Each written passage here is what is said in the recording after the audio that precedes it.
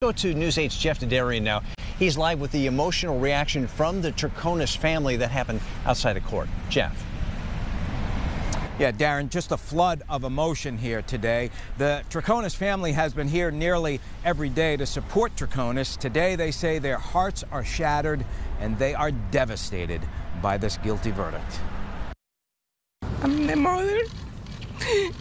I'm devastated, and she's innocent, and I know that. My heart knows that. A mother's sadness, raw emotion spilling into the microphones. The jury's decision setting in like an unwanted nightmare. The mystery will continue because to put her in jail it's not that, oh, Jennifer appeared. No, nobody still knows what happened to her, but she's not the one that knows. The family, united, stepping in front of the cameras, we kept hearing one word, innocent, through all the tears.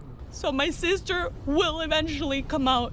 She has to, because she's innocent of everything that she's been charged for. I know that everyone wanted answers. I know that maybe the state is happy that they finally convicted her or someone is paying for the price, but she's not the right one. We still don't know what happened to Jennifer. The family also claiming the media played a role in the verdict.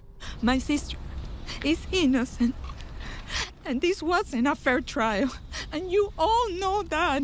You all know, look inside your heart. The media from day one attack us. My sister doesn't know what happened to Jennifer. We want to know. We pray every night for the 5 children. I met them. I know them. They are beautiful kids. And we heard from the patriarch of the family, Troconis' father, as the fight for what they call justice goes on. She's innocent, and we will keep proving that forever.